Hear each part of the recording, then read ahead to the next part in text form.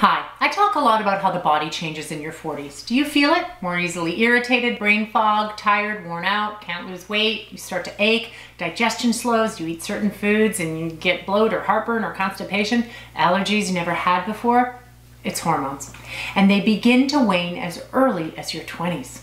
Fast forward to menopause when estrogen and progesterone really start to tank and you feel all those things harshly. Some doctors say that's your body's way of saying, you've lived out your usefulness, thank you very much, goodbye. What? In 2017, how's that possible? To think a 50-something woman has lived out her usefulness because she no longer has a period? Maybe if all we're good for is procreating, but we're not monkeys anymore. Yet, that's what the body does. Simply put, hormones are critical. They are what tell your body to grow or to atrophy. They're the communicators. And if you're over 25, they've already started to decline. By 40, you feel it. The good news? Diet can help you big time and will make or break your hormone health.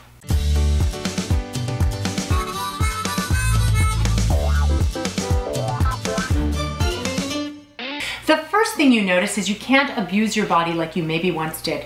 Working out too hard or having too many cocktails is now a 3-day recovery. The reality is you're at a crossroad. Get serious about your health. Feel good into your 80s and 90s like some of the nutrition gurus of the past, or continue as you are while the abysmal symptoms of aging become your daily reality. The first order of business is to understand what hormones even are. That's this week's part 1. Then in part 2 next week, we'll talk about ways to support them, helpful things you can do now for your hormones and endocrine system. Let's get started now. Hormones are very complicated, and I'm no endocrinologist, but I do understand that balance is critical. You have at least 50 different hormones in your body. These are the body's chemical messengers and control everything from metabolism to homeostasis to growth to sexual activity to muscle contraction. Now here are the biggies. The thyroid. You've heard the occasional friend say, oh, I'm hypothyroid, and rant on about how she's tired, gaining weight, and feeling cold. This is a chronic health problem today. Sluggish thyroid. The thyroid gland is located in the neck right about here and produces hormones T3s, T4s, and is responsible for growth and metabolism. Hypothyroid means low metabolism, fatigue, and all sorts of other little issues. The causes? Well, it could be toxicity from radiation or heavy metal exposure, iodine and or selenium deficiency, food allergies or intolerance, that's like gluten and casein, and hormone imbalance, usually caused by too much cortisol or stress. Too many low-quality carbs and sugars in the diet and not enough good fat. Your metabolism naturally starts to slow at about age 20. You heard me, 20. Then we speed up the slowing down process with our anti-nutrient diet, ripe with processed and denatured foods.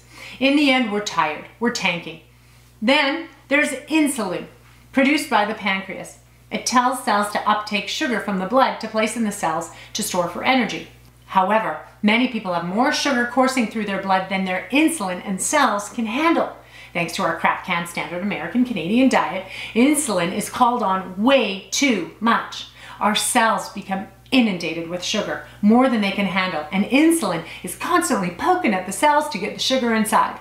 After repeated abuse, the cells malfunction and stop listening to their insulin receptors. They ignore them. This is called insulin resistance, and it's a precursor to diabetes type 2. Are you on that track? This is easily measured through a fasting glucose test. Many doctors give you the A-OK if you're in the 20 to 180 range. That is a huge range and I don't trust it. For most people, I think this number should be below 30. The 40 to 50 range could indicate the beginnings of insulin issues. The bad news, these numbers go up every year as you age. If you don't actively change your diet and decrease your sugar intake, insulin resistance becomes another symptom of the standard American Canadian diet, or aging, depending on how you look at it. Next is your adrenals. The adrenal glands are just above the kidneys. They create aldosterone for fluid and electrolyte balance, which decreases with time and create a drop in blood pressure with sudden position changes. Ever get dizzy on the swing set? Never used to. The adrenals also release cortisol, the famous stress response hormone. And as I said a moment ago, the effect of cortisol from stress on our bodies is a killer. Cortisol should decline with age, but not so in our fast-paced, stress-filled world. With cortisol coursing through our stressed out veins, it ends up being a stealer hormone, meaning it steals nutrient supplies from other hormones to make more cortisol. Why? Because cortisol is king, more important than all the others because your very survival could depend on it. If I'm faced with a life or death scenario, I'd rather have a ripe supply of cortisol so I can Rambo down on my attacker versus, say, DHEA because I fancy taut skin and a tight derriere. I would choose life over vanity any day. Unfortunately, in 2017, our stress is of the benign kind, and we never get to release that cortisol the way we're meant to. Not when we're sitting at a desk or in traffic or yelling at the kids to get off the PS4. Eventually, after years of this non-life or death stress, adrenal fatigue can set in. That looks like depression, insomnia, aches, brain fog. Sounds like a lot of hormonal imbalances, doesn't it? Then there are the youth hormones, growth hormone and DHEA. Some even call them the fountain of youth. Why? Because, at least when you're young, HGH increases muscle mass, bone density and length, decreases body fat, and stimulates metabolism, the way cells break down food energy and make the substances needed by the body. This starts to decline in your 20s. In your 20s! Then there's DHEA, which is made from cholesterol by the adrenal glands. Some people use DHEA as a supplement, hoping it will increase endurance and muscle strength, energy, decrease fat, and boost immunity. But this isn't proven, and doctors warn of nasty side effects. Advice to those wanting to jump on the youth hormone train: it's probably best to try and keep them coursing through the body via a whole foods diet, weight-bearing exercise, and interval training, as I will explain in part 2. Finally, in this oversimplified tutorial, there are the sex hormones. As we age, both men and women experience a decline in testosterone. Low testosterone creates loss of lean muscle mass, lowered sex drive, low energy, and mood swings. Estrogen is more complicated. It is mostly a female hormone after all, and people can experience estrogen dominance as they age. Too much estrogen related to progesterone can produce mood swings, bloating, fibroids, insomnia, and anxiety even after menopause. Then there's estrogen decline. Low estrogen occurs typically during or after menopause, and that can feel like hot flashes, mental fog, night sweats, forgetfulness, anxiety, insomnia, depression, fatigue, a whole host of yucky things.